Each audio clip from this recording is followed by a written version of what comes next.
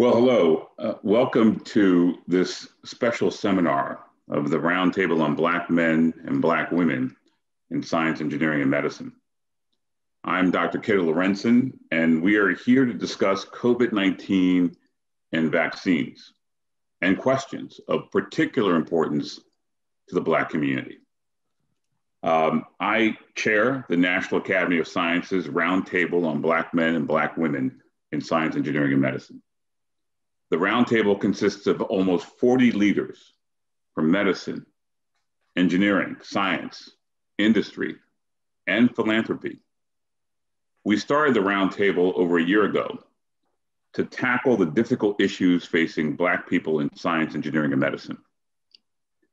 Our vision was to create a trusted source for the Black community and for the world on a range of issues impacting Black people.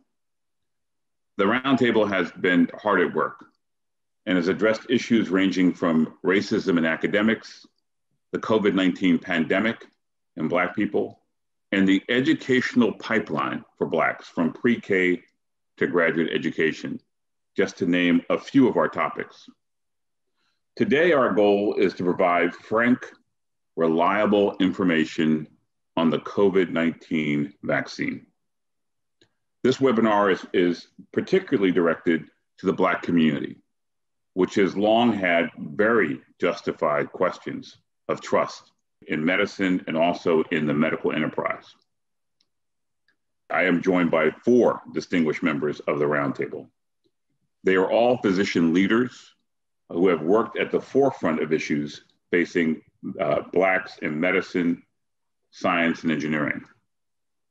Let me introduce them to you. First of all, I am Dr. Cato Laurencin. I'm the university professor and Albert and Wilda Van Dusen Distinguished Endowed Professor of Orthopaedic Surgery at the University of Connecticut. I am the Chief Executive Officer of the Connecticut Convergence Institute at UConn. And I am an elected member of the National Academy of Medicine and an elected member of the National Academy of Engineering. Dr. Hannah Valentine, MD, is our moderator for this webinar. And she is professor of medicine at Stanford University. And she served as the first NIH Chief Officer of Scientific Workforce Diversity. She is an elected member of the National Academy of Medicine. Dr. Cedric Bright, MD, is professor of internal medicine and the Associate Dean for Admissions and Interim Associate Dean for Diversity and Inclusion at the Brody School of Medicine in Greenville, North Carolina. He served as the 112th president of the National Medical Association.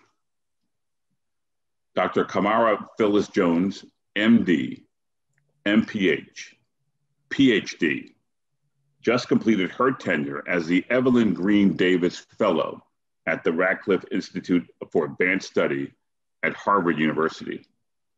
She is a past president of the American Public Health Association. And then finally, Dr. Clyde Yancey, MD, is the Magistrat Professor of Medicine at Northwestern University Feinberg School of Medicine. He is the Chief of Cardiology Medicine at Northwestern Memorial Hospital, and he is an elected member of the National Academy of Medicine. Now, our format is as follows. We'll first have a video describing my experience with the COVID-19 vaccine that will set the stage for our discussions. Next, our moderator, Dr. Valentine, will take over and engage this distinguished panel with a question and answer session. We've chosen questions that we have commonly heard, questions that our patients ask us, questions that our colleagues ask us, and our neighbors have asked us, and our family. The hope is that this webinar will serve to be extremely useful to the Black community in answering questions regarding the COVID-19 vaccine. At the outset, let me say that we believe that Black people should proceed and receive the COVID-19 vaccine. We all have. We understand, however, there are important questions that people have, and we are here today to provide some of the answers. We'll start with the video.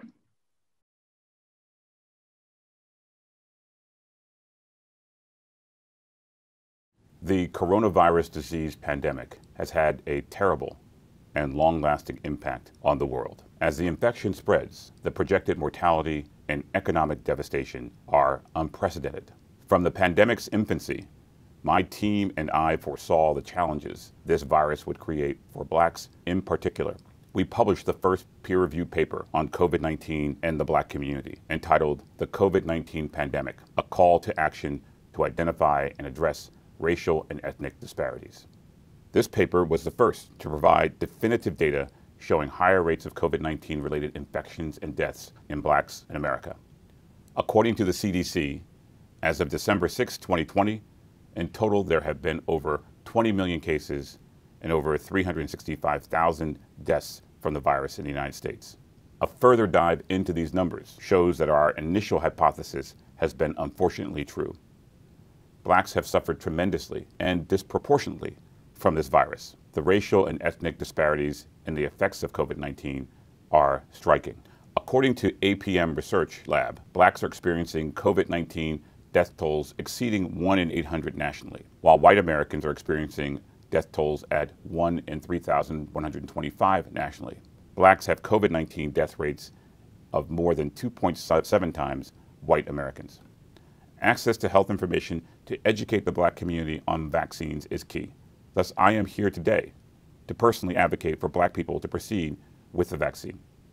I've been a consultant for Johnson & Johnson, helping them with their vaccine work. Right now, that vaccine is not available, but the Pfizer and Moderna vaccines are available. I think we should obtain any vaccine that is available right now. I am getting the Pfizer vaccine. Today, I will receive my second dose of the Pfizer vaccine. I invite you to follow me through the process and the aftermath. Okay, I just had my second Pfizer shot. It's about 30 minutes afterwards, and I feel good. I don't feel dizzy, no soreness right now, although I think I'll probably get some soreness later. And we'll see how we do at the next stop in 24 hours. Racism and its subsequent effects on social and economic factors have resulted in the virus disproportionately affecting Black people. Our first peer-reviewed paper on COVID-19 stated that Blacks are disproportionately affected by poverty, mass incarceration, infant mortality, limited health care access, and health-related conditions, including heart disease, diabetes, stroke, kidney disease, respiratory illness, and the human immunodeficiency virus. We are also more likely to contract the virus and spread it within our communities because we are less likely to be able to work from home and physically distance ourselves due to living, working, and commuting. Again, all of these factors have historical roots in racism and segregation that have been consciously and unconsciously carried out for decades, and to this day, creating direct and indirect negative effects on Blacks. Given the fact that the virus has hit the Black community the hardest, I am concerned now that vaccine hesitancy may perpetuate the health disparities that we are currently seeing in the numbers of infections and deaths taking place. Most studies, for instance, at this point, have found Blacks as a community have the highest levels of individuals who state they will never get the vaccine or are not sure if they will get the vaccine. Many studies have noted that Black people cite distrust in the government and in the medical profession. Black people cite our nation's history of racism in medical research and in medical care as key reasons for their hesitancy. This mistrust is totally justified. Well, hello, I'm Dr. Cato Laurencin, and this is now day one after my second shot of the Pfizer vaccine. I'm here with Dr. Neb Osman, my third-year orthopedic surgery resident, who is a STAR resident, who is a graduate of Mount Sinai, and also Jason Esdale, who is a fourth-year medical student who is spending a year with me doing research and seeing patients and being all that he can be. And so right now, how do I feel? I think that right now I've got some shoulder discomfort and shoulder pain. I would grade the pain after the injection right now, 1 day out, about 4 out of 10. If I move my shoulder about 20 degrees, I have no pain because my rotator cuff is firing. After I'm over 30 degrees, I move my shoulder and actually has pain because my deltoid is firing. It's sort of, getting the physiology and sort of correlating with that. The important thing is I have had no chills, no fever, no muscle aches right now. I had some muscle aches after the first injection, but none after this. And so in general, I feel very good. And I'm here again, I'm seeing patients, and so today, so I must be feeling good. And overall, the results have been good. I'm an advocate and supporter of vaccination for COVID-19. I think that everyone who has the opportunity should do it. And I'll be back with you tomorrow to talk to you about how I'm doing at that point. Well, hello. I'm Dr. Cato Laurencin, the Van Dusen Professor of Orthopedic Surgery. Yesterday, I was in my clinic, at my clinical offices, seeing patients, and today I'm in my research laboratory, Laurencin Laboratories, here at the University of Connecticut. As you remember, on Tuesday, 2 days ago, I actually had my second shot of the Pfizer COVID-19 vaccine, and I'm here to report how I'm doing. I'm joined today with two of my star postdoctoral fellows, Dr. Kenyatta Washington, who's on my left, and also Dr. Chinedu Ude, who's on my right. They're training with me in science, and we're pushing back the frontiers of science and making new discoveries every day at the Connecticut Convergence Institute. Well, at this point, again, we're now at day 2, and I'm continue to feel better. I slept on my right side, I had my right shoulder injected, and I slept on my right side for the first time last night. And today, as you remember, yesterday I was able to move my arm to about 30 degrees, which meant I was firing mainly my rotator cuff. But now I'm able to go to about 90, 100 degrees in terms of moving my arm without that much discomfort. And that's a big improvement and big change from yesterday. No fevers, no chills, actually no rash. So I think I'm doing fairly well after day 2 of the vaccine injection. And again, I want to recommend to everyone, especially those in the Black community, to get the COVID-19 injection. It doesn't matter what company you use. There's obviously there's Pfizer, which is the one I received, and also Moderna. AstraZeneca will be coming out with one, and also Johnson & Johnson will be coming out with its vaccine. And so I think it's very, very important that we in the community proceed and get that vaccine. All right. Well, take care, and I'll have one more update tomorrow at home. Bye-bye.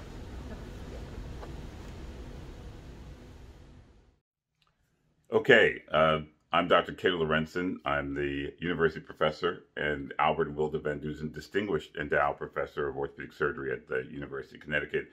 And this is now day 3 after having my second injection of the COVID-19 vaccine. I had the Pfizer COVID-19 vaccine. I'm joined on my immediate right by my very beautiful and intelligent wife, Cynthia Laurencin, and then my far right, I'm joined by my very beautiful, intelligent, and super smart daughter, Victoria Laurencin, who is a junior at Princeton University studying biology. So as you know, I had this is now day 3 since my vaccine injection, and I feel great. I was able to sleep on my right side yesterday without any problem. Had the injection on my right side, and now I have full motion of my shoulders, no pain whatsoever. So I've had no major side effects in terms of no rash, no fever, no chills, and no headache. And so again, I think this is something that everyone should take, particularly in the Black community. We've been hit so hard in terms of numbers of COVID cases, numbers of COVID-19 deaths, and particularly in terms of our community, we need to proceed. So I want to make sure it's very clear that I 100% recommend that we all get the COVID-19 vaccine when it's available to us. So take care. Yes. Bye-bye. Okay, thank you very much. Now at this point, I'd like to turn over the webinar to Dr. Hannah Valentine. Dr. Valentine. Thank you very much, Dr. Laurencin. I'd like to take a moment to share the context of why I am personally excited and committed to doing this webinar with the National Academies and my colleagues here. Early state vaccination data has raised warning flags for racial equity. As of January 19, vaccination patterns by race and ethnicity appear to be at odds with who the virus has affected the most. Based on vaccinations with known race ethnicity data, the share of vaccinations among Black people is smaller than their share of cases in all of the 16 reporting states and smaller than their share of deaths in 15 states. For example, in Mississippi, Black people account for 15% of the vaccinations compared to 38% of COVID-19 cases, and wait for this, 42% of deaths. And in Delaware, 8% of the vaccinations have been received by Black people, while they make up nearly a quarter of cases, 24% of deaths. Similarly, Hispanic people account for smaller share of vaccinations compared to their share of cases and deaths. Together, these data raise early warning flags about potential racial disparities in access to and uptake of the vaccine. Now, as members of the National Academies Roundtable addressing health and biomedical issues for African Americans, we are here as a group of physicians and scientists to answer some of the many questions that are being asked by our communities. So let's get started. First of all, by show of hands, how many of my colleagues around the table have received the COVID-19 vaccination? Raise your hand. Great, thank you very much. I'd like to ask a particular question which I've heard, which gets to what is the real ground truth about the COVID-19 vaccination?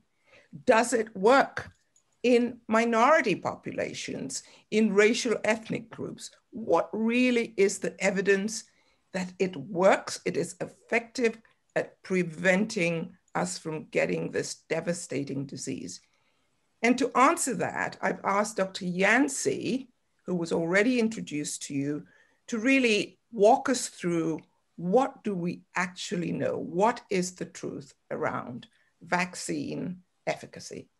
Dr. Yancey, take it away.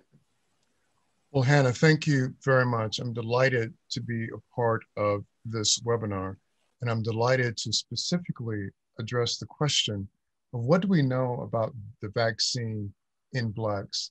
I'd like to first, though, continue a theme that my colleagues, Dr. Laurencin and Dr. Valentine started.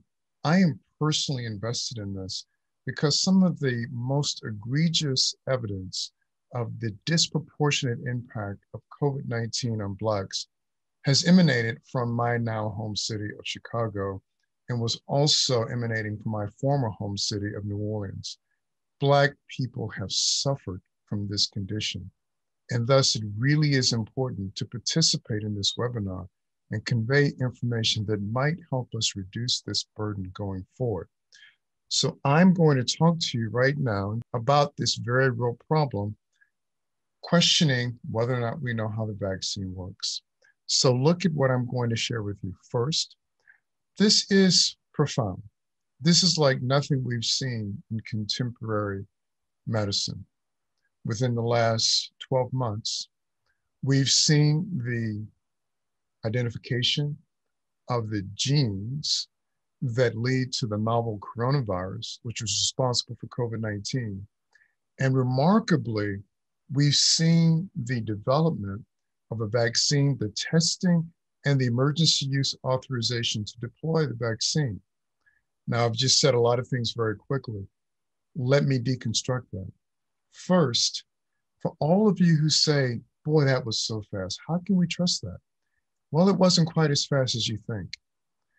Dating back to 2003, 2004, when we dealt with the MERS virus and the first SARS virus, it became evident in the public health community that we were likely going to face a virus that would have outsized pandemic level impacts. We have faced that. Several years ago, beginning in about 2013, some very appropriate scientists working closely with the NIH started thinking about a novel way to rapidly develop a virus. And what emerged was targeting the RNA. You've heard that one of the vaccine companies is called Moderna. That name comes from modern RNA, meaning that the modern way to make a vaccine is by targeting the RNA. That's right. The name of that company uniquely talks about how to develop this vaccine. The other thing you might not appreciate, all of those years of scientific discovery, this great evidence just sitting on a shelf, came to fruition as soon as the science community heard about the vaccine in China, and especially once the DNA was made available. Here's a startling observation. In the laboratory, they were already able to make the first copy of the vaccine 8 days before the first case appeared in the United States. That is truly remarkable by applying this science. And here's a name that I want you to have said you've heard, Kazimikia Corbett. This is an emerging star African-American scientist, a woman working in the Graham Lab, who was charged with the responsibility of taking the DNA from this novel coronavirus and in developing this vaccine, and fully executed this, again, 8 days before the first case appeared in the state of Washington. Now, let me show you what these wiggles and curves mean. There's one curve that is blue, and it looks as if you're rising up a mountain slope. There's another curve that's red. It starts with the blue curve, but immediately breaks away at 7 days. That's the horizontal line, and stays that way throughout 28 days and beyond. That blue line that continues to go up and up represents the percent of people in this trial developing COVID-19 on placebo. The red line represents the people who received the actual vaccine. This kind of abrupt change, we call this in science inflection point, is unheralded. This is why we can say with conviction that these vaccines are 95% effective when we see this kind of striking decrease in the likelihood of developing COVID-19. But there's more that I want to share with you on this next graphic. But what about Blacks uniquely? That's what you want to know. Were we included in these studies, and how did this vaccine work in us? Answer to the first question is yes, we were included. The second horizontal line you see that's labeled Black or African American demonstrates that 9% of the people in this 30,000 patient trial were Black. That 9% is amongst the best representation that we see in any trial in medicine, any test of a new therapeutic in medicine, because our percent representation of the population is only 12 or 13. To have 9% in a trial, that's probably 2 to 3-fold higher than we usually see in the trial. So they made an overt effort to bring Black people into the study. So the first thing I can tell you is that Black people were appropriately represented in the trial. But here's the next thing I can tell you. If you look at how the vaccine worked, again, look at the second row of information for Black or African American, you see a 0. That means in the Blacks that received the vaccine, no Black person developed COVID-19. And if you move your eye to the far right, where we look at the percent success, 100% successful. We call this efficacy, but 100% in Blacks in this trial. Now, to be fair, maybe this will not be realized when it is used across the board in all comers, but we can at least say with conviction that in this study, one, Blacks were included. Two, the response in Blacks was at least as good as everyone else and may have been amongst the best response. And three, overall, for everyone in the trial and for all of us in the community, this vaccine worked. How it will work long-term, those are questions yet to be known. How it will work against the new variations of the novel coronavirus, COVID-19, we believe it will continue to work, but this is going to take further study. But this is the best tool we have right now to really attenuate what has been a devastating effect of COVID-19 in the Black community. Dr. Valentine, thank you very much for this opportunity. Thank you for that wonderful presentation and most compelling and actually most encouraging from my perspective, quite frankly. However, we know a lot about science. We know a lot about these research studies that promise so much. And yet on the other hand, we hear this continual turmoil and churn of the rumor mill about so many issues. For example, can the vaccine alter my own DNA? Can the vaccine alter my fertility? And even, can someone get COVID-19 from the vaccine itself? I'm going to ask Dr. Cato Laurencin to address those kind of rumor mill issues that continue to bother everyone, including people in our Black community. Cato. Well, thank you very much, Dr. Valentine. Let me just I just need to make a brief, first of all, this is a wonderful presentation by Dr. Yancey, and I want to congratulate him on that. I also want to just underscore the fact that this is fairly historic. We have a vaccine that had Black people, Black scientists involved in developing. Vaccine technology, broad technology, that had Black people involved in developing. We had a clinical trial, and I sat on the science board for the FDA and constantly talked about the fact that we have clinical trials that are geared toward Black people that had no Black people in them. But in this clinical trial, we have substantial numbers of Black people in the clinical trials. And third is that we have a body. We've established a body like the Roundtable on Black men and Black women in science, engineering, and medicine. It's a standing body, not an assembled group that's assembled just for this, but a standing body that can stop and review the data, that can say, wait a minute, we want to see the data, we want to see the information, and can impartially look at the information and data and say, okay, there's evidence that's there. So this is really historic on the three levels in terms of what we were able to achieve. Now, in terms of Rumor Central, we've all heard the rumors, some of the rumors. And one question is, can the vaccine alter my own DNA? And the answer is no, the vaccines don't work that way.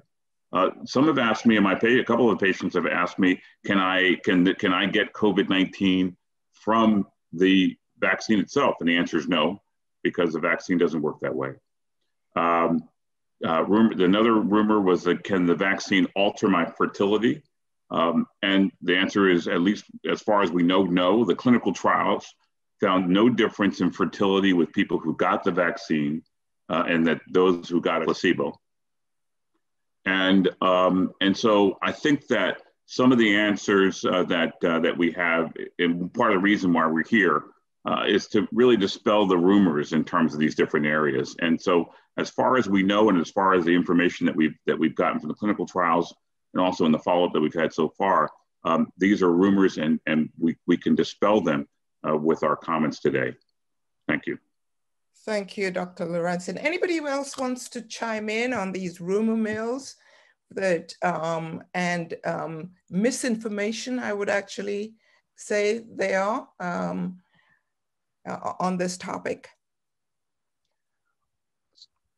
Dr. Valentine, it's not a rumor mill, but part of the work profile that I've had over the last week has been to go from one morning huddle to the next in my own hospital despite the research that we're doing and the leadership we have, our own data tell us that amongst the 33,000 vaccinations we given to healthcare workers in our large healthcare system, employees of color, the rate is down to 30%. Mm. And so I've personally been going down to the loading dock, to central supply, working with the medical assistants, because they're the ones that have the greatest ambivalence and don't believe this is appropriate. So the questions aren't exactly rumor mills. You know what? They're quite appropriate. Why does it require 2 shots? Why does it hurt? How long will it last? What about these new viruses that I'm hearing? And how did you develop it so fast? And what will happen to me 2 years from now, 3 years from now? Never, ever discount the question of anybody, because they're quite insightful. And the more we've engaged in these conversations, the better. I had my clinic today, and I was struck when one of the persons who was in one of these huddles I did this week came to the clinic with mask on and said, "Thank you for helping me understand what's involved." No one had spoken to us. No one had educated us. No one wanted us to know what was going on. They just said, "Go take the vaccine." And we don't want people telling us to do things without telling us why. So it's not a rumor mill, but I think it's an explanation for why behaviors are like they are. That's fantastic. And thank you for emphasizing that, Dr. Yancey. People are really concerned because they don't have answers. And I find that when people don't have answers, they fill in the blanks. And so that's why we are here as a trusted voice to be able to explain and answer the questions. I would actually add, I agree entirely with Dr. Yancey that it's not on us to coax or convince people or cajole people into taking the vaccine. We need to hear people's questions, answer them, and the evidence on the vaccines that we have so far is so compelling. They are so effective. And everything that we know about the safety profile says that they are safe. So what we want is for people to ask their questions. Right now we have questions that we're going to answer, but there'll be other questions that arise as the vaccine gets rolled out, as the virus potentially changes. There's so many things.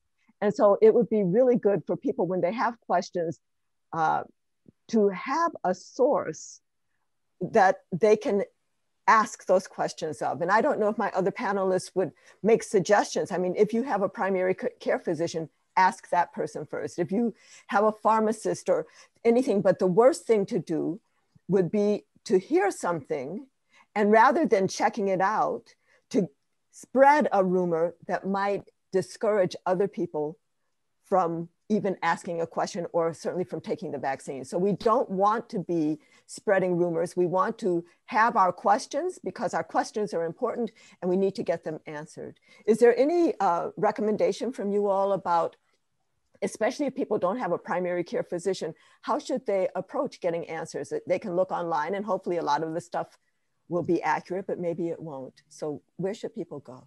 So this is a great question. I do think that this educational piece that you raise is so important.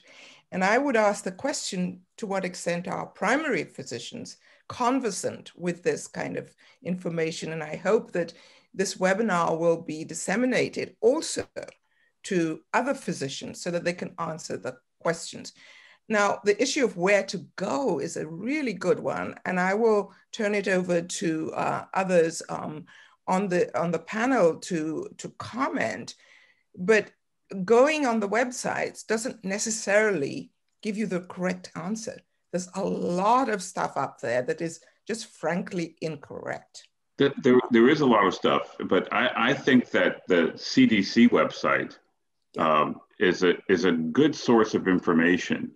I saw actually a study, I think it was done by the Pew Foundation, which spoke to the fact that Blacks are actually very, very adherent to a number of the guidelines as set forward by the CDC. So, which is very important because the Blacks have looked at these guidelines. they adhere to these guidelines to a greater extent than whites do, which means that the questions about, whether to get the COVID-19 vaccine or not are not by moving into a corner and saying, I'm not doing it. Blacks are very intelligent about these issues, adhere to guidelines of CDC, are curious about the facts, are curious about the data, very intelligent about these issues. And the questions reflect actually a high level of understanding of issues, not a low level of understanding of issues. And so I think it's important to underscore that. So, but I think that the CDC website is a very, very good central trusted source to be able to be used. The internet now, of course, with Facebook, internet, everything is there's so much information, but that's one area I would recommend. Yeah, I would support that too, the CDC. And things that come out of, trusted sources, I think is valuable and based on science, not on opinion. And I have one more thing that I'd like to say. So the surveys that indicate that there's some vaccine hesitancy in Black communities, the first one, for example, from the Kaiser Family Foundation indicated that perhaps 35% of Black folks weren't sure they would take it right away. But in that same survey, 42% of Republicans said the same thing, 42%, more than the 35%, 42% of rural people did. And yet you don't hear the news pounding so much on Republican vaccine hesitancy or rural vaccine hesitancy. Mm-hmm. Clearly, Black folks do have a justified, skepticism about a lot of things, because in our history, there's so many things that have been done to us and upon us and all. But I don't think that we should glorify vaccine hesitancy in the Black community. We should meet it and answer the questions. So, because it can become a self-fulfilling prophecy, and that would be the biggest shame. Absolutely.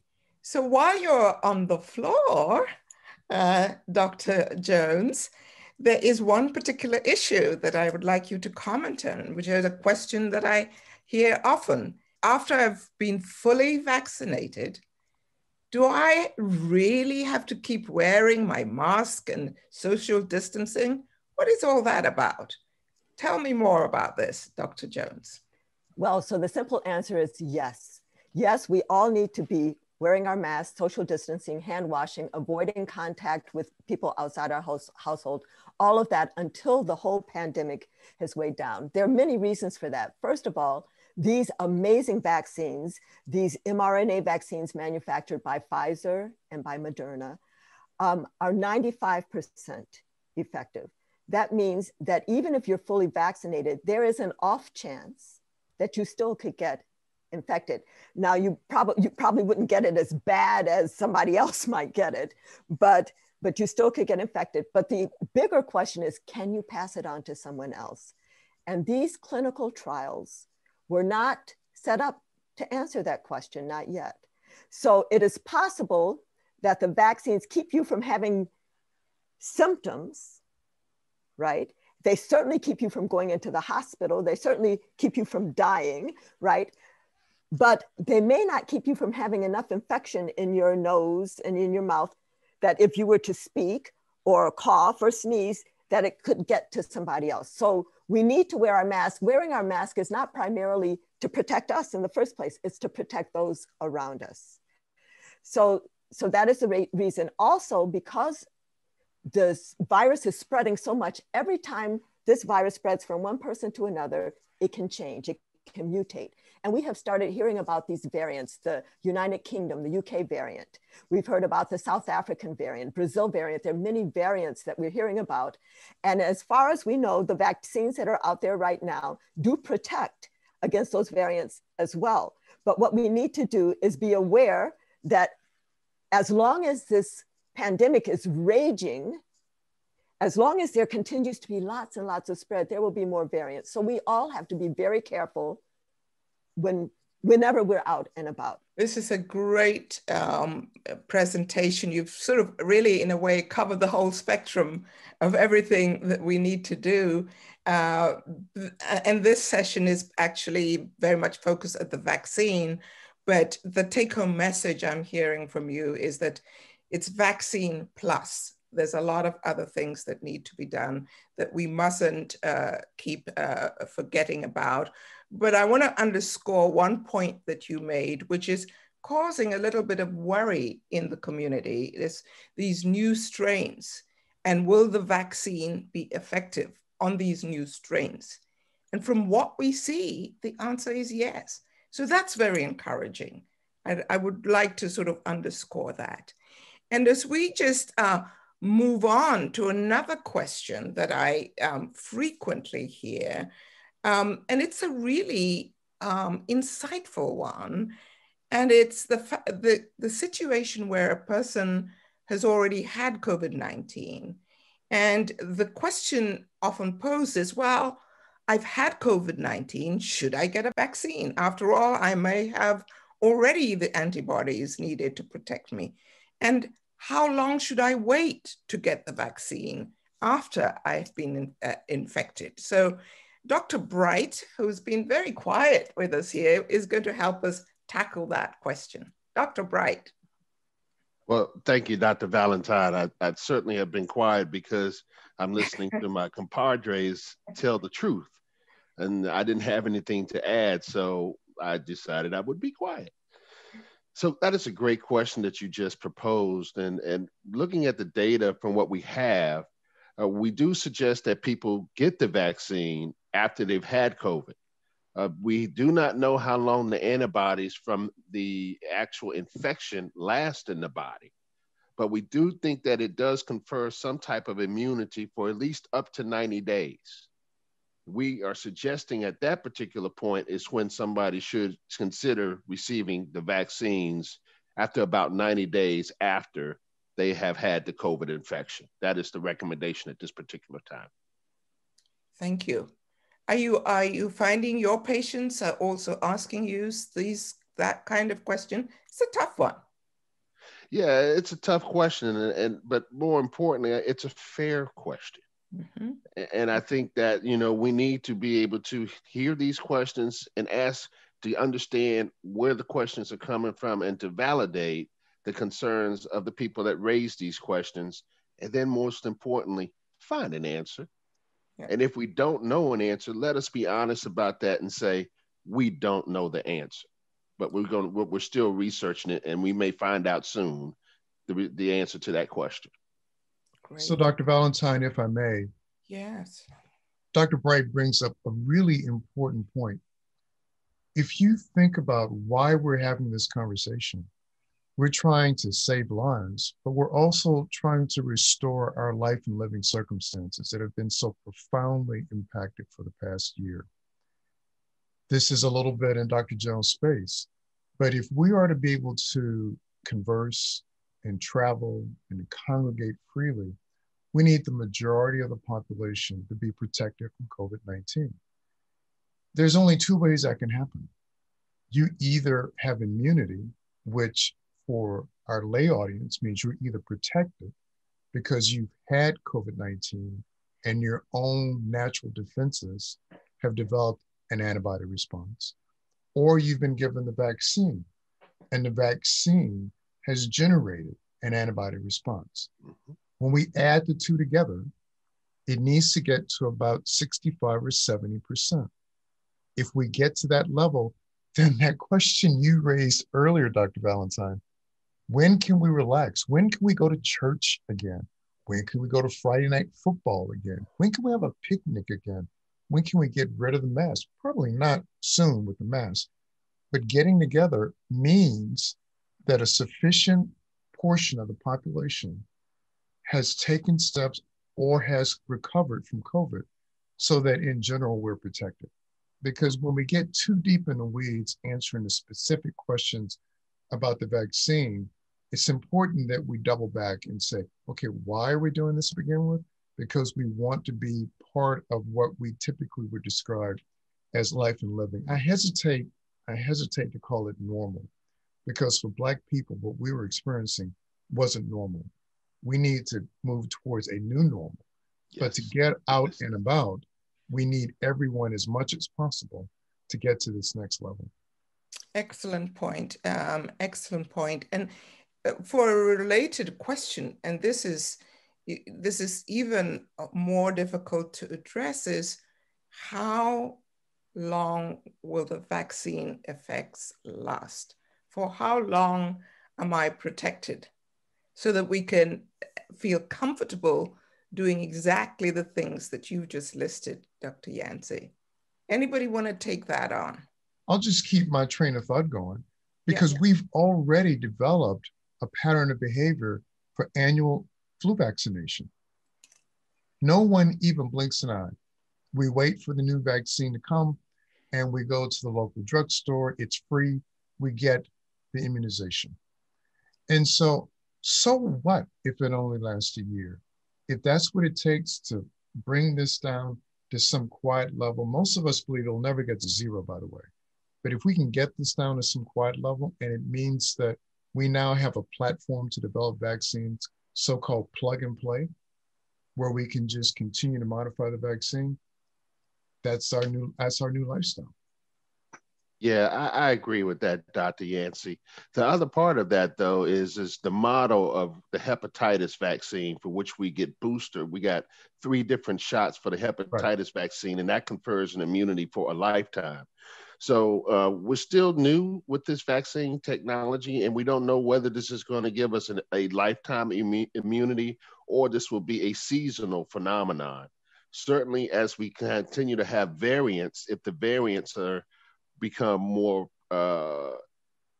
powerful such that the vaccine that we have in play now doesn't cover it, we would definitely have to have new renditions of the vaccine covering those new variants, a la what we would do with the flu every year. I mean, every year we change different valence parts on the flu vaccine in order to meet what we think is going to be the strain of the flu that's going to come out that year. So you're right. We already have a custom in place where we're used to getting vaccinations for these types of things, influenza. This will just probably become another one of those that we will have in the future that will probably maybe become yearly. The other thing let me just add one thing, and that's the fact that when we talk about the flu vaccine, and we talk about the flu, we talk about COVID-19. As I've once said, and I'm dating myself by saying this isn't your father's Oldsmobile. This isn't your average, virus that's here. When we think about the seasonal flu, there's a seasonal flu. The season for COVID is 365 days a year. And that's what we're finding out. I think there was someone in the very beginning said, sometime in the summer, this is just all going to go away. No, right. This is 365 days. We're seeing variants, and we're seeing just tons of different variants that are coming out. And this is the first year we're seeing COVID-19. So I completely agree. I do believe that we will need to have either a booster, certainly a booster, or some sort of new vaccine on a yearly basis, because this is not your average virus that we're facing, and we'll need to combat it. But it's also very, very important that we get ahead of this in terms of the Black community. We've had this situation before. We've been there, done that. We've got the T-shirt in terms of HIV, where now 45% of individuals with HIV, the HIV virus, are from the Black community every year. And so we want to make sure that we get ahead of this, because we don't want this to become something that is centered in the Black community in terms of the future. Absolutely. I couldn't agree more. That's why we're all here, and that's why we're all, quite frankly, extremely concerned, and we mustn't let our brothers and sisters get left behind in this one. And so, there are just a few points I want to pick up. It's been such a stimulating conversation. The first, when Dr. Yancey, you talked about 2 ways to get immunity, either get the COVID or get the vaccine. Getting the COVID is the much worse way to get immunity. Yes. Okay, so I just want to say that if you get COVID, you might die, but even if you don't die and you recover, so many people are not fully recovering. They are tired, they have brain fog. We don't know what the long-term side effects of having gone through a COVID infection and then surviving are, right? So the best way to get immunity is to get the vaccine. That we're so clear on that. The other thing is that herd immunity. So Dr. Yancey said, and the early estimates were 65 to 70% of the population. That number is actually estimated based on how easy it is for the virus to go from one to the other and how long it takes for it to double, the doubling time. This virus right now that we have now, it's like 75 to 80, but when you get these other variants that are more infectious, easier to spread, it means that a higher and higher percent of the population is actually going to have to be immune before we think that we have herd immunity. Herd immunity is like if there's somebody who cannot get the vaccine, they're surrounded by so many other people who are already immune that the virus cannot get through that herd, through all of the mama cows around that little calf. The virus cannot get, the lion cannot get through to that calf. That is what herd immunity is. And our estimates are going higher and higher as the new variants are becoming more and more infectious. The other thing is that even if we get things under control in the US, this is a global pandemic. Right. So we have to be concerned about what's happening for our brothers and sisters on the African continent, in Europe, Asia, in Australasia, all of these places. And in a way, in the US, we have been greedy and kind of bought up so much of the early vaccine, and there are some African countries that are being told they won't get any vaccine until next year, 2022. We need to be about that politically. And the last thing I want to say right now is that it is not because Black people, I will say, I am pretty sure that the primary reason that Black people are not getting as much vaccine as our percent in the population, or even our greater percent among those who are infected and dying, it's not because we're refusing it. I reject that. We have questions, but it's because the vaccine is not being put in our communities in ways that we can get it, right? I know there's some people who said, oh yeah, in the health workforce, some people refused and all, but the primary reason is also that the phasing that the CDC proposed, where the first phase was medical, healthcare workers and nursing home people. The second phase was supposed to be other essential workers, but many states, most states I would say, said, we'll take the 65 and up, which was supposed to be the third phase, and add them to the first phase. So now you have older people who, yes, by virtue of their age, are more vulnerable, but we have people because of their work are more exposed. And the 65 plus in the first phase is crowding out the essential workers. Great. Thank you very much. I mean, that was that you've again put the context around all of this. And in fact, in a way addressed a couple of upcoming questions that firstly to do with the individual who cannot take the vaccine, decides not to, or and then the issue of, will it actually end this pandemic, which has implications for the pandemic outside of this country, right, as you've already mentioned. So anybody else want to comment on those two issues about deciding not to take the vaccine? There are people who, for medical reasons or for personal reasons, cannot be vaccinated. So how else can they protect themselves? Or for religious reasons. Oh, for religious reasons, yes. Yes, so we need to think about that as well.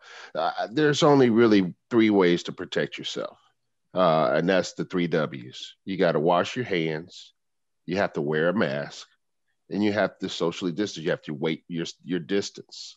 Really and truly, those are the 3 best preventive health mechanisms that we can do in order to mitigate the spread of this virus if you don't get the vaccine. I totally agree with Dr. Jones and with that. I'd rather get the vaccine than to get COVID. Oh gosh, yeah. But if there's a reason for why I can't get the vaccine, those are the 3 measures that I'm going to continue to implement, as well as stay home and shelter if possible. That is so difficult for so many people. And for so many reasons. Hopefully later we'll have an opportunity to talk about multi-generational housing and how that impacts the spread of COVID. But I don't want to jump ahead of the line here. Okay. Well, I agree. I think that we have to, if someone decides not to get the vaccine for any reason, they have to double down on these things. Mm-hmm. They have to not only I'm going to do this, but they have to absolutely double down on this, and they have to not even associate with people who are not going to not adhere. They have to, but also I think that there's some other areas. Number one, being as physically fit as possible is important. Having the best nutrition as possible. If one smokes, stop smoking, because we know the damage that can take place with COVID-19 and lungs. Do those sorts of things that your doctor has been telling you to do, but you decided not to do. You've got to start doing and doubling down on that to keep yourself as healthy as possible in terms of in terms of your life. Thank you. That's very powerful. Let me just add one more point there, Dr. Valentine. I think what Dr. Laurencin is talking about is a shift in our thinking about what health is. There's seemingly two paradigms of health. There is the reactive health that we have when we're healthy until something happens and it stops us from doing what we do, and then we access the healthcare system. And then there's the preventive health, which is we have our health and we want to maintain it. And so we do everything we can not to have an issue. I believe that this vaccine gives us an opportunity to shift our paradigm and be more proactive about our health in our Black community. And that's why I think it's so important for us to take this vaccine. Thank you very much. I think that is a profoundly statement that we should all take away the message from. So just to bring this part of this discussion to the end, I'd like Dr. Jones to comment on what you would say to a person asking you the question, will taking the vaccine end the pandemic? What do you say? Taking the vaccine will protect you as an individual. And for us to all end the pandemic, we have to double down, as we said, on the public health strategies. And we need to support those government efforts to cut down on the amount of virus that is transmitting, that's being spread one to the other. That is the most important thing. For ourselves, we can protect ourselves with the vaccine. We can protect others by wearing the mask, and we can protect the whole country by making sure that, for example, the relief package that's about to be proposed, that we become politically active and reach out to our representatives and say that it has been too long that this pandemic has been ignored, as if it was going to magically vanish. The virus only has one job, and that's to replicate itself. And as long as it can find somebody who is vulnerable, somebody who's susceptible, somebody who is not vaccinated or not protected, not hiding at home or whatever, it will keep spreading. It will burn through our population until it cannot find anybody else who's susceptible. So we have many things to do. We need to protect our own selves with the vaccine, and we need to protect our community by cutting down the spread. And so there's so many people who are out there who can't shelter in place, but they could if we as a government made it more feasible. Great. So Hannah, there is another perspective in addition to that which Dr. Jones has just so brilliantly articulated. And that is the evidence of how important an intact and responsive public health system is for the health of our country. Part of our dilemma was a system that was fractured, that was slow to respond, and really had no reserve capacity. And I think that as we focus on the vaccine, those of us that think about process recognize that it's not just the vaccine. We need to restore our public health enterprise with public health officials, with community clinics. We need to do stockpiling of personal protective equipment. We need to understand that this is not the last pandemic that we will experience. And so the things that we can do to anticipate the next pandemic, the decisions that we know we need to make early, particularly affecting travel, should be embedded in our mindset. These are the ways that we really tamp this down, not just vaccine, but public health is more important now than I think it's ever been over the last several decades. Amen. Thank you. Dr. Yancey, I really do think that most of us sort of underestimated the importance of that. And and the need for a systematic approach to it, and the devastation that has occurred in the recent past to public health needs to be restored. This session, as I said, very much focused on the vaccine, but you can see when you get smart people around, they're not just going to talk about one topic because this is a complex issue. But I have to move this along as your moderator, and I'd like to bring up the question about, sort of drill down a little bit about what vaccines are available now, what other vaccines, what are the range of COVID-19 vaccines available? Do they work differently? Do they work at all? And very importantly, a question that is coming up frequently is, does the individual have a choice to which of these vaccines to take? So Dr. Laurencin is going to help us with those set of questions. Cato. Yeah, well, right now they're available in the US right now. There are two vaccines. There's the Pfizer vaccine and the Moderna vaccine, and they're based upon something called mRNA technology. And basically this a mRNA segment is actually wrapped in a nanoparticle that's made of a fat or a lipid. It's taken up by the cells. The cells end up taking that mRNA and allowing proteins to be made, and those proteins are actually proteins that are actually recognized as a part of the virus, but it's not the virus itself. And of course, that's what builds the immune response. The body sees these protein particles and says, for the first time, and says, "My goodness, this let's attack it," but it does it. The body attacks it on its own terms.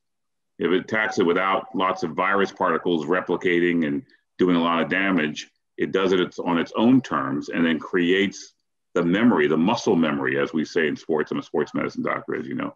The muscle memory, as we say, where if it comes again, it already has the cells and the factors that are already there waiting for it the next time it comes. For the other set of the other technology is the technology of AstraZeneca and Johnson & Johnson. And this is the more traditional technology where a virus called an adenovirus, which is very, very weak, actually has a small segment of, again, some DNA that codes for that type of the protein in the virus. And that very, very weak virus is taken up by cells and again produces the protein that's there. And again, it really provides that muscle memory where it's excreted, the immune cells react to it, understand where it is, and then they remember that next time if it ever comes in challenge, been this challenge before. The Pfizer and as we've talked about before, the Pfizer and the Moderna vaccines have about a 95% effectiveness. Dr. Yancey met with us. We had our pre-meeting in which he stated it was 100% in terms of the study that was there for Black people. There was a lot of incredulity by Dr. Bright, and we said, "Show me the data," and of course, which he well says, and so that's why we open with that data, and of course, which is great because the specter, of course, is always that these results, 95% effectiveness, cannot apply to the Black community. In some of our data, the data that Dr. Yancey has shown that this early data says yes, and maybe even more, but certainly at that 95% level is a confident net level for the Black community. The AstraZeneca and the Johnson & Johnson vaccines are coming out. It's not 100% clear where the efficacy level is. And one of the Johnson & Johnson vaccine right now is a single shot vaccine. It may need a booster in terms of before it finally comes out. We'll need to see. Dr. Yancey, do you have any thoughts? Any comments or thoughts? Just several hours ago, Cato, it was announced that the Johnson & Johnson vaccine in the United States is about 60 to 70% effective, but importantly, It's 85% effective against the more serious consequences of COVID-19. And that really is a segue to make clear that we're not saying if you get the vaccines, you won't have anything that makes you feel ill at ease. It's just saying that you will be prevented from having the COVID-19 pneumonia from the more serious consequences. You may well have a viral syndrome. That is, you may feel flu-like, you might have a cold. And for certain, you can still transmit it. Another reason why we have to wear the mask. But this is all evolving as we speak. There is a vaccine, as we all know, in the UK that also is built on the adenovirus platform. And there's a vaccine out of China. It's being used in Brazil. I don't know enough about the science for the vaccine out of China. But here is the other thing that we know with confidence. There are over 50 additional vaccines under development worldwide. And so this is a new dimension in our life and living. And we'll have to see how this all evolves. Will we find easier vaccines to make, easier vaccines to scale up in production, vaccines that are longer lasting? Think about Dr. Bright's comments earlier. These are the areas of the unknown. This is such an exciting discussion, especially around these new ideas or these new technologies, this messenger RNA, synthetic messenger RNA. I mean, all of us did biochemistry as we did medical school, and we learned about messenger RNA, which is essential for taking the message to the cells to make proteins. And now, of course, scientists can make synthetic ones that are specific and create a specific message to create those proteins and those antibodies to protect all of us in these vaccines. But, you know, all of this sounds really, really costly, right?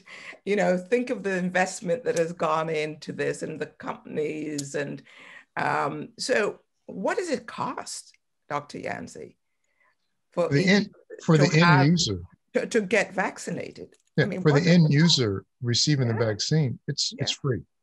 I mean, this may be the most egalitarian thing I've ever seen come out of our federal government industrial enterprise, politics agnostic. But what will happen going forward? And to what extent will taxpayers still feel that it's part of our responsibility to support this?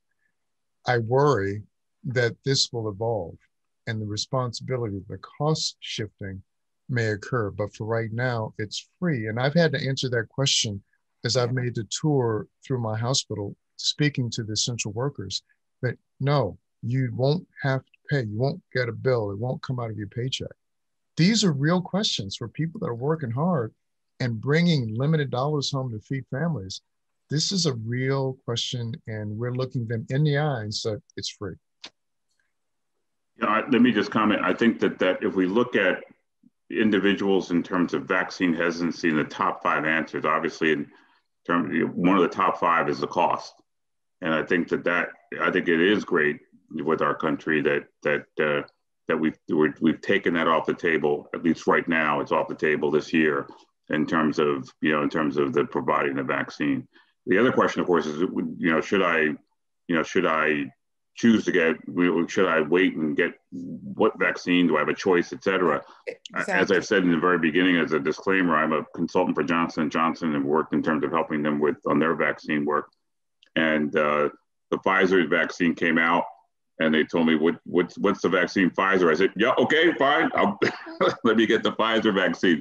And so that's just to underscore, I think that you get what's available and you get, you get in line and get what's available. And this is not a time to get real choosy about the vaccine that you're going to be able to get. And all of them have gone through emergency use authorization. They've all had a process by which the ones that will be on the market for you to have to choose from have had information and data that has on balance. The FDA has decided that the benefits outweigh risks. So I think that getting whichever one that's available at our institution, the first week it was there were Pfizer available. The second week there was Moderna, and it depended upon when you got it. And again, I think that it's whatever is available at the time. one should proceed. I think that some of the major, I understand, I've talked to the people at CVS, and they will have the Pfizer vaccine in in late March, early April for broad distribution. And again, I think that people should get the vaccine that's there when it's available. Thank you. Oh, I was Hannah. looking for a specific answer like that to this question, because already, again, through the rumor mills, there's suggestions that, you know, one might be better than the other, wait and see, wait for this. And I don't think that's the message we want to give. We want to say, take what's available in your community and make sure you get vaccinated quickly, get to the front of the line. But to that point, if you get a Pfizer vaccine, we want you to follow up with a Pfizer vaccine. If you get a Moderna, we want you to follow up with a Moderna. Yes. However, if it gets to a point where you don't have that second Pfizer or that second Moderna, you can interchange and get the other one. It's not recommended, but it can work in that substitute manner. Okay. I also want to raise a question though. So the two vaccines that we have out here right now are extremely effective and equally effective. When we start getting others on, they might have different effectiveness. And I, just knowing how things go down in this country, can imagine that if one is thought to be less effective, those might be the ones that are flooding our communities, where right now, the very effective ones are being disproportionately in the wider communities. What do you guys think about that? It's a very real consideration. I mean, we have a tremendous pattern of history, which would suggest that could possibly be the case. But that's why we have to be vigilant about advocating for our communities, and that's what the five of us do.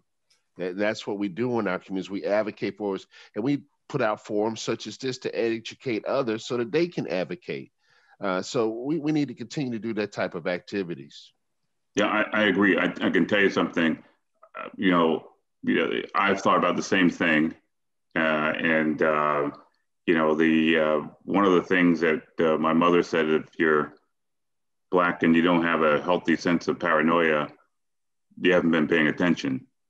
So and so we have this is something that I've thought about too. And again, this is something that we're watching. This is something I know this whole group is watching, and as these are going and looking at the disparities that may be created by the system, and watching it like a hawk and speaking out on it when we see it. And so this is very, very important. It's a very important issue and question, and something that I'm looking at, we're all looking at, and we're all thinking about in our minds. What is the hope that there will be a prioritization for vaccination that takes into account this massively increased risk by race? That was already prescribed by the National Academies consensus study on an equitable, framework for the equitable allocation of vaccine against COVID-19. And when they said two things, they said there should be this phasing, which the CDC, the Advisory Committee on Immunization Practices, that whole committee thing, they took that, but they never did pick up on the other important part, which is within each phase. If you're looking at nursing homes, but you don't have enough vaccine for all nursing homes all at once, which nursing homes get it first? And this committee said that we should be using a vulnerability index. We should be saying, who is the most needy? Who has been most impacted? The states, when they get their vaccine, should put the vaccine in those 25% most needy communities first. That has not been happening. Instead, it's in some places, it's almost been first come, first serve. And that's never going to be equitable when you talk about first come, first serve, because some people need to work. They can't be on the computer all day, may not even have a computer or know how to get in line. So I think that we as a nation have fallen down on that, but we need to press, because providing resources according to need is one of the core things we need to do if we're going to be about equity.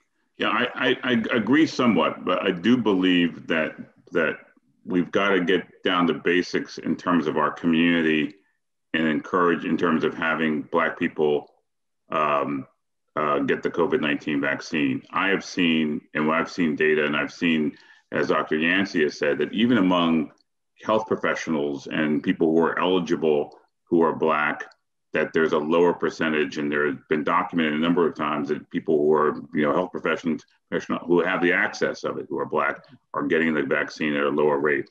And it's a two-edged sword. I know that there was some, there are a number of people who have commented that Blacks should maybe even come first because of our higher rates. At the same time, many of the Black people would say, "Wait a minute, you want us to go first? Okay, well." You go first this time. So I think that just getting access, getting the Black people to have the questions discussed in a comfort level in terms of getting a vaccine will go a long way in terms of equity. And I personally am not fighting to say Black people should be in the front of the line, for vaccines. I think that we should have our fair share and fair shake in terms of moving forward. We should be monitoring any adverse events that are taking place. And I think if we do that, and we're diligent about that, and make sure the vaccine is in our communities, that there are no way stations in which they're not there, and make sure it's the most efficacious vaccines in our communities, I think that we can be successful. But I personally would like to see that gap that I alluded to in the vaccine rate compared to the case rates and the death rates closed, or at least narrowed. Right, I think that's critically important. And I don't know how to do that, but any opportunity I get, I'm going to be advocating for that. So let's shift gears a little bit and address this question about, people ask, if you're living in a house with multiple generation, why can't we all receive the vaccine at the same time?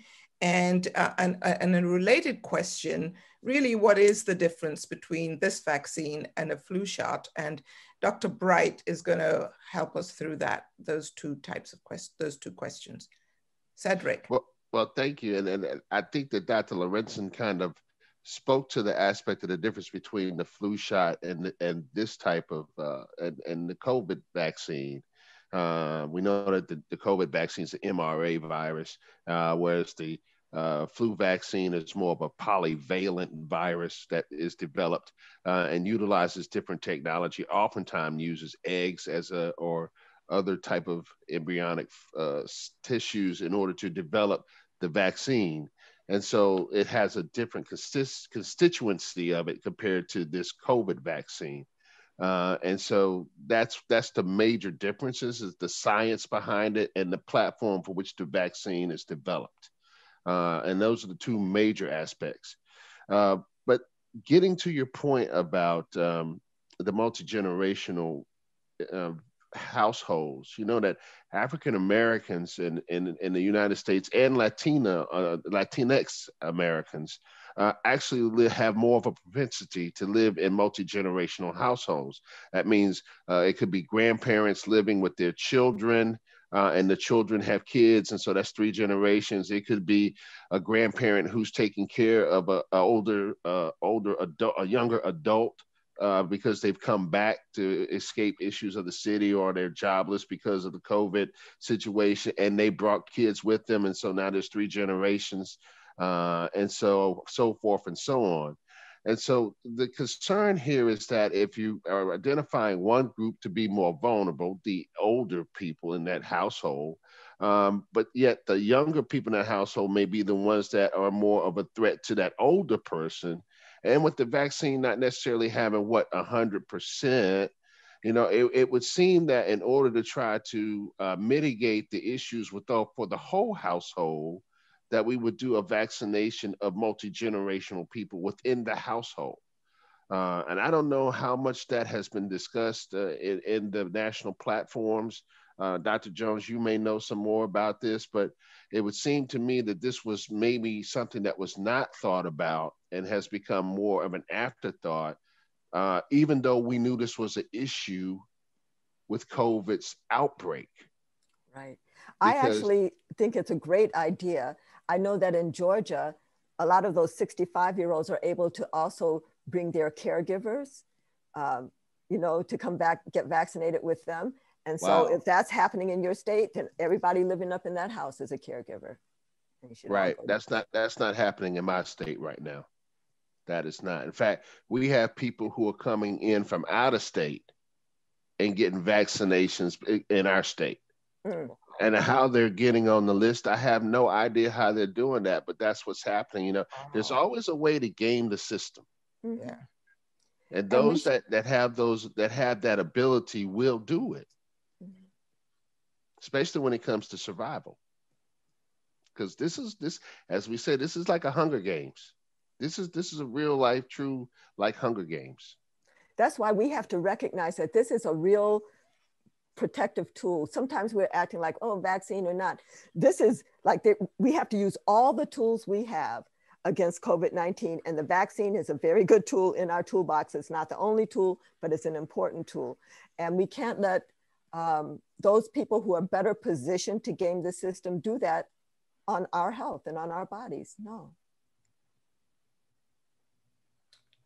Yeah. So Dr. Bright, while we have you on the stage there, I think as we come to a close near the end of our session here, I want to take the discussion back as sort of a wrap up to addressing this mistrust, which is very justified given the history in this country of medical various issues and malpractices on Blacks. How do we really address this, this issue of hesitancy in this community? We've talked a lot about approaches, but would you like to just help us summarize where we need to be going with this? Well, you know, I think that we need to employ the 4A model. And the 4A model means to ask the question of the people. We need to acknowledge their answers. We need to address those answers. And then we need to affirm to them their validity to have those types of questions.